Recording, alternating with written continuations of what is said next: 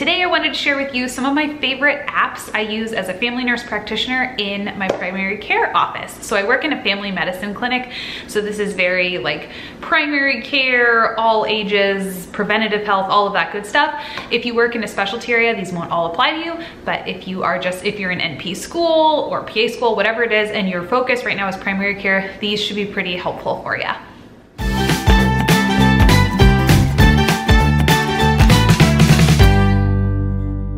If you're new here, welcome. I'm Liz. Like I said, I'm a family nurse practitioner and I work in primary care. I don't know how people survived working without their phones before all these apps came out, but they're a lifesaver and I thought I would share some of my favorite ones with you today. Also, don't mind Holly. I tried moving her and she was just not into it. She's like, no, I'm napping, go away. I was like, oh, okay. I guess you rule my life. And as we're going through these, I'll try to remember how much they cost, if they cost anything. Almost all of them were free. Some of them had a little bit of a fee, and hopefully I can remember what that is. If not, you might have to go look it up. All right, so the very first one is free. It's Hippocrates. You guys probably already have this on your phone. The free version is a phenomenal guide for just your regular medications. When you open it up, you can see the doses. You can look under, you know, what is this commonly approved for? What are the contraindications? Some things I should be monitoring. It has some other algorithms and everything in there too. I don't use it as much for that because, like I said, I don't have the paid version, and a lot of that I think is more in that area, and I want to say it's like $180-ish if you get the whole subscription, and that has guidelines for you. I just use the free one. It's been so helpful. I look it up all the time for doses if I want to know, like, oh, I'm starting you on lisinopril, what's a good dose to start out, and it'll tell you the titration information about how to kind of work up to higher doses. And whenever I run into patients who are on any medicine I'm not totally familiar with, or I want to see how they interact, it has an interaction tracker, and I always look that up, contraindications like I said, and things for monitoring. So that one is a phenomenal app. I think all healthcare providers, nurses, everyone should use this. I used it all the time as a nurse to double check my patient's med. This one is a good one. The next one I use all the time is called Family Practice Notebook. If you look in your app store, it's gonna be FP Notebook. This is kind of like the light version of UpToDate. It is $20 a year, and it has a lot of really helpful algorithms.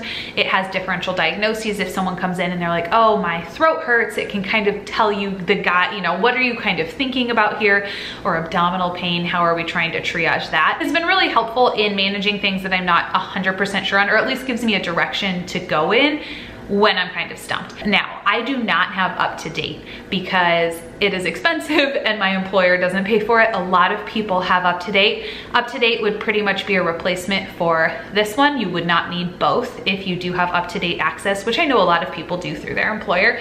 But if you do not have UpToDate, then this is a really great alternative. Side note, if you are a student or you work in a large health system, you can probably get UpToDate for free based on where you work or through your employer, so I would definitely check that out. You usually just have to log into the computer every 3 months.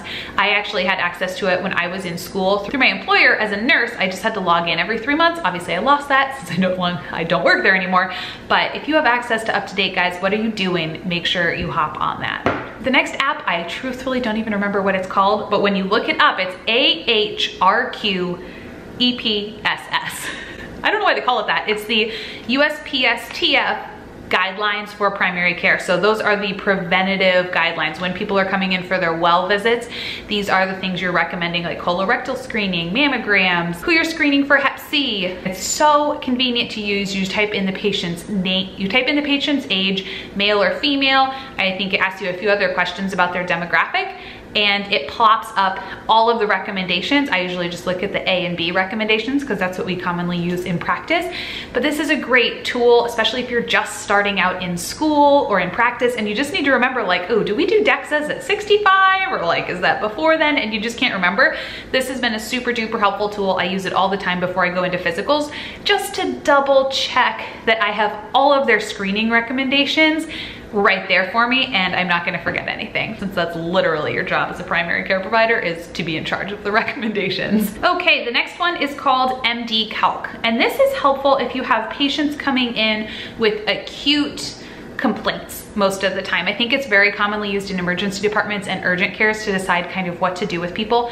But if you need to decide, like, does this person have pneumonia? Like, should I admit them to the hospital? Do I need to be calling an ambulance for them? Or, oh, you hurt your ankle. What are the Ottawa ankle rules to know if I should image this or how I should treat it? This app also has a lot of those really helpful algorithms for, like, oh, you want to calculate the CHAD-VASc score or whatever to see if your patient with a fib or anything needs to be on a anticoagulant.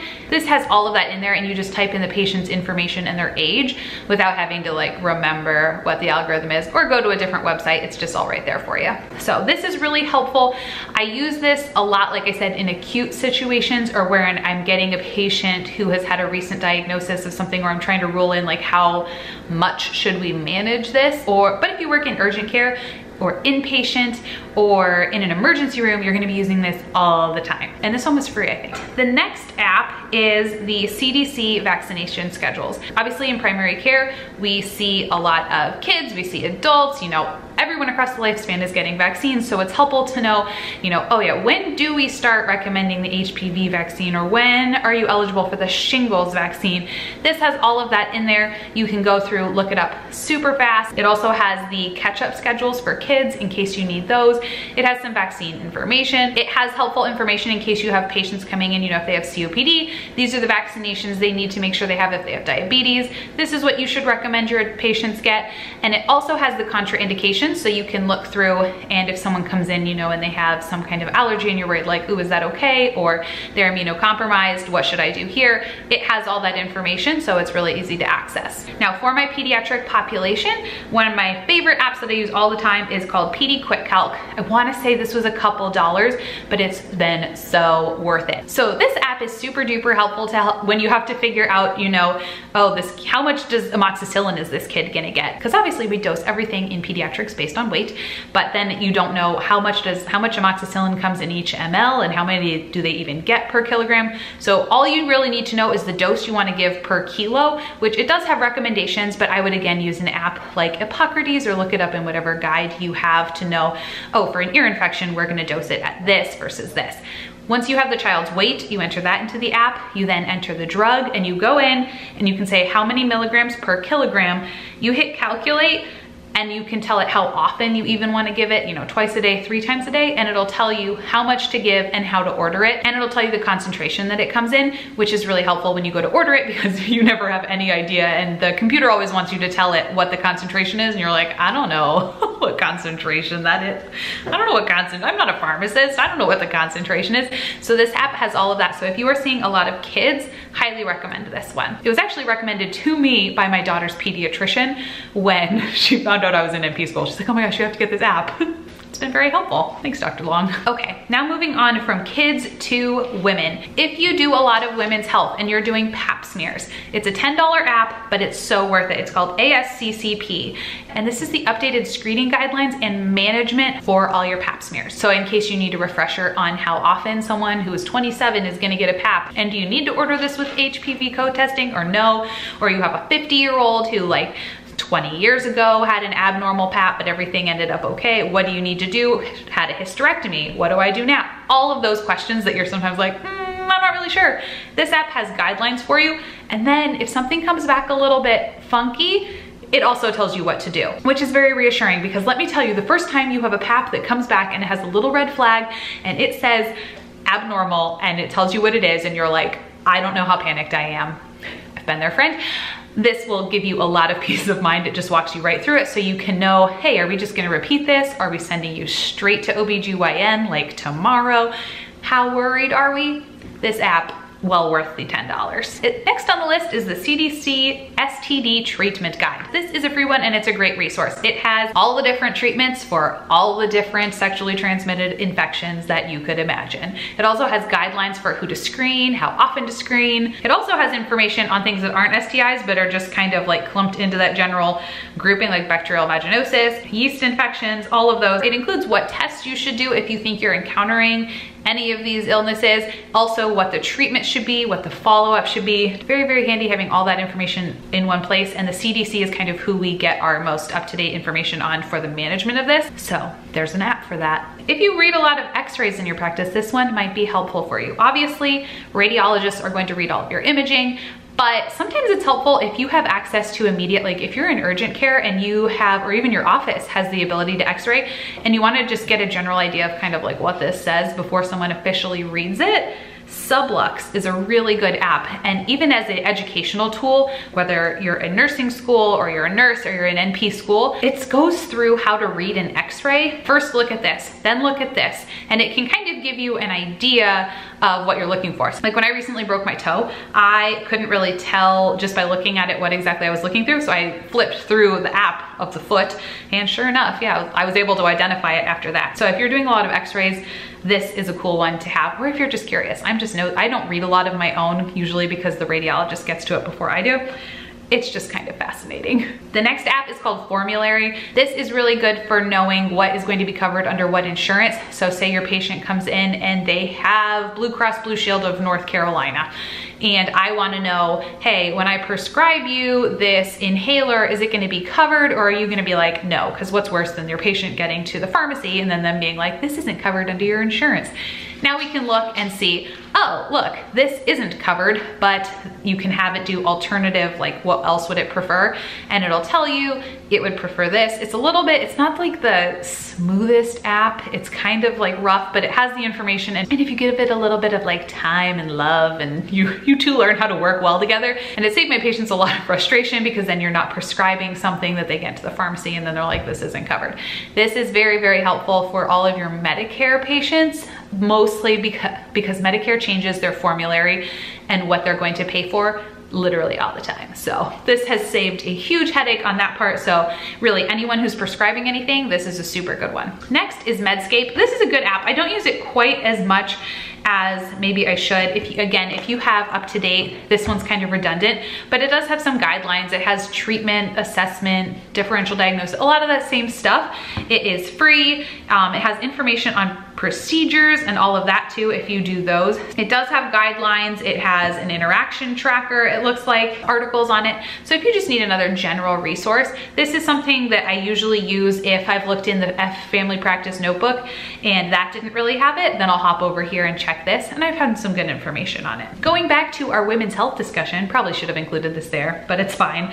The CDC also has a contraception app. It is the USMEC USSPR, and this gives you the guidelines for not necessarily exactly what birth control to prescribe, but if you have a patient who's coming in and they're 35 and they're a smoker, it'll tell you the risk of putting them on hormonal contraception versus an IUD. It'll go down the line and say like, these are your risks, which is that USMEC report. When you see that, the MEC is stages like the risks outweigh the benefits of this or vice versa. And it just kind of gives you a guidance on maybe the type of birth control that you could be prescribing for your patients. This app also has things where you can go in and if you have different health conditions, you can go in and you can tell the app they have this and it'll tell you these birth controls might be better options versus these other ones. It's pretty much just a safety thing that you can run through and say, oh, cool, like my patient can have hormonal contraception or they cannot. Next is the LDLC Manager by the American College of Cardiology. And this is for deciding if your patient needs to be on a statin for their cholesterol.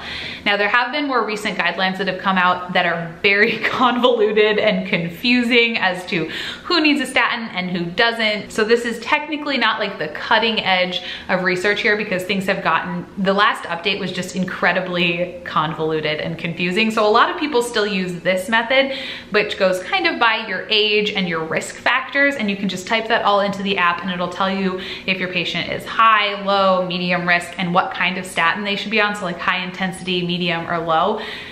I usually look at this and then kind of look at the new guidelines and have a conversation with the patient and kind of come up with it from there. It's a good starting point. It's not the end all be all, but it definitely gives you a good idea of like, yes, this person definitely needs it, or maybe they just need lifestyle modifications.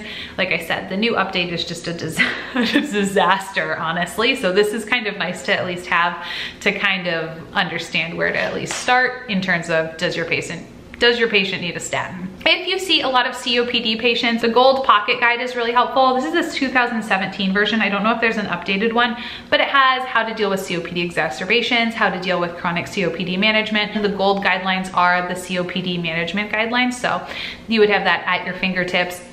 If your patient, isn't doing well with their current management, how to step it up, or if they come in more likely in an acute exacerbation, what are you gonna do to treat them?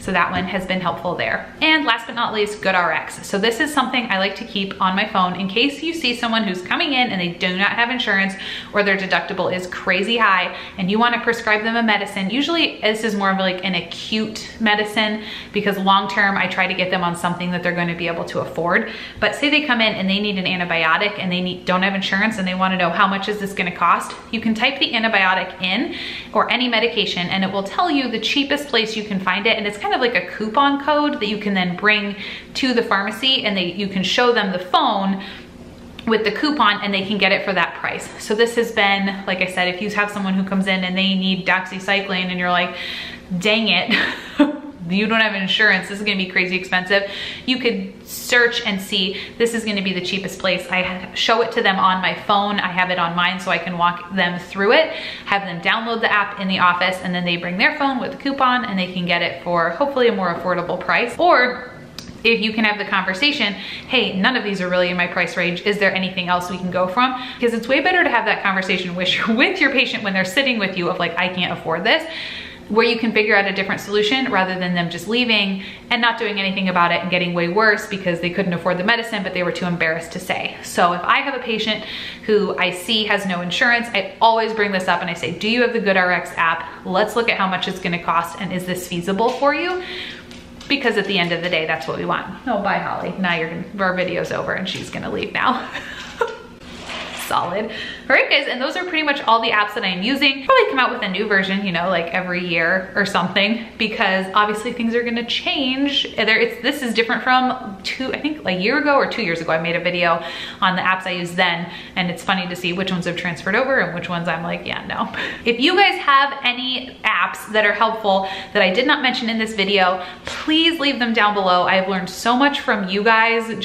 You guys have all the great apps too. So let me know down below what apps you guys have used that are super helpful in your practice as a nurse or an NP or whatever you are. I would love to hear about them. If this video was helpful and you want to see more like it, consider subscribing. I do content videos usually on nursing and NP things on Tuesdays, and on Saturdays I have a vlog where I document my life in and out of work as a family nurse practitioner. Also head over to Instagram where I post lots of fun polls and we talk about what I do at work and you get to see my kids and it's just a great time. You can message me, head over there. I'd love to be friends. And if you want some other ideas of how you can get information for your practice, make sure to check out the video that I'll link at the end of this video talking about podcasts that I listen to while I'm driving that are how I stay up to date with everything I'm doing at work. Thanks so much for watching. Hope you have a fabulous rest of your day and I'll see you again next time. Bye.